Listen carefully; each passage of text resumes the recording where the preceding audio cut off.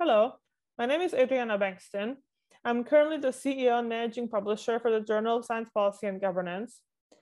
And JSPG collaborated on a certificate program offered by the University of California, Irvine GPS STEM program, also in collaboration with the Union of Concerned Scientists and Reach to Reef. We offer the program 2 years in a row, and today we'll present the results from the program in this poster, engaging early career researchers in science policy and advocacy through innovative virtual training mechanisms for bridging the gap between science and society. So certificate program was offered for 2 years in a row. Students received a certificate, as you can see. The course format was 10 learning modules of 1.5 hours each. We had expert speakers. We have had active learning in breakout rooms and shared recordings of discussions for further learning. Course participants included majority PhD students and postdocs, as well as some research staff, one policy professional, and also undergraduate. But mainly the audience was for PhD students and postdocs interested in policy.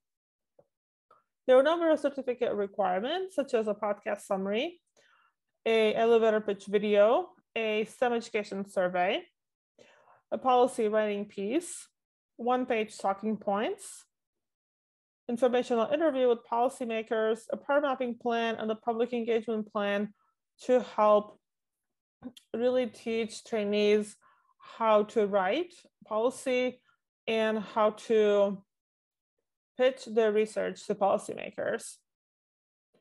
Course organizers included myself, Harinder Singh, and Melissa Varga from UCS.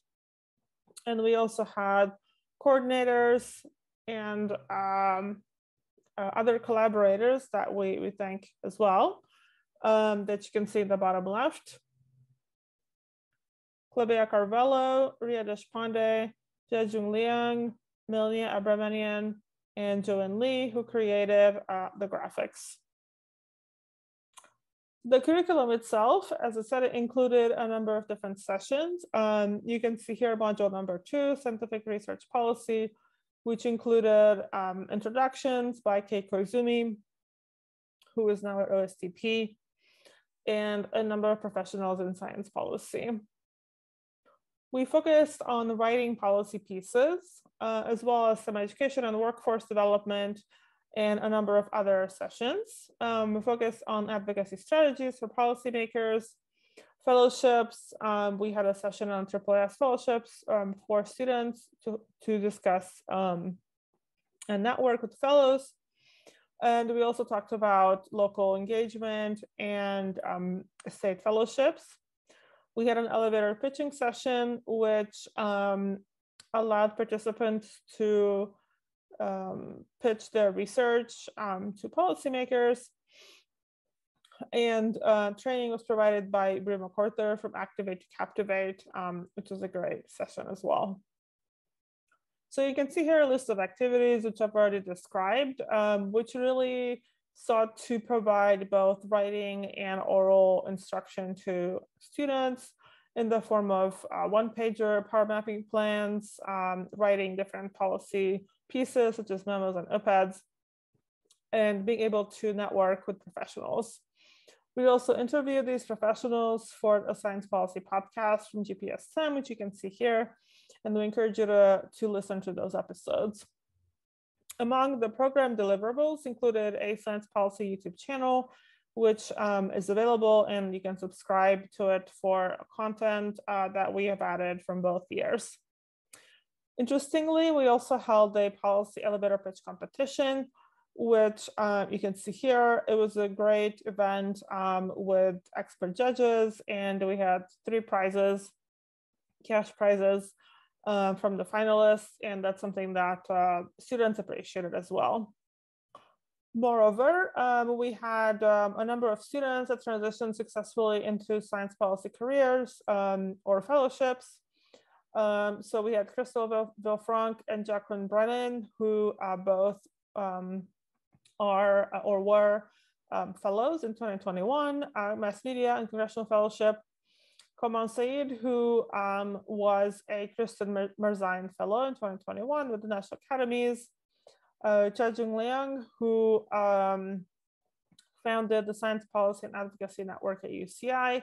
And then we also had Ravindra Palavati Natimi, who published an op-ed on sustainable development for scientific publishing in the journal, and Ali Villegas, who is currently an associate editor for the journal. So it really shows that the course provided a wealth of professional development opportunities for students, and that they're able to use this experience to transition into other roles in policy.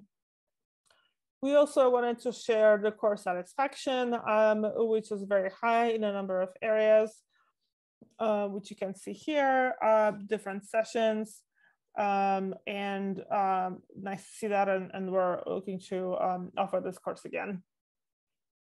So finally, I just want to thank all of the collaborators again. Bottom left, you can see who they are, but we also had other folks who helped shape the content of the course and participated in different sessions. So I wanted to acknowledge Belinda Gormley, Mark Bayer, Christopher Pickett, Shailin Jatishi, Donovan Gutierrez, and Bernat Navarro-Serrer. Additionally, we also want to thank Sal Netta, who is JSPG's former Director of Communications, who promoted the course throughout, as well as after the course was finished. And also Joanne Lee from GPSM, who provided really beautiful graphics as well as the logo. So we really appreciate her contribution as well. So with that, I'm happy to take any questions. We're happy to share the website and the YouTube channel. And again, please continue engaging with us as we offer this course again in the future. Thank you.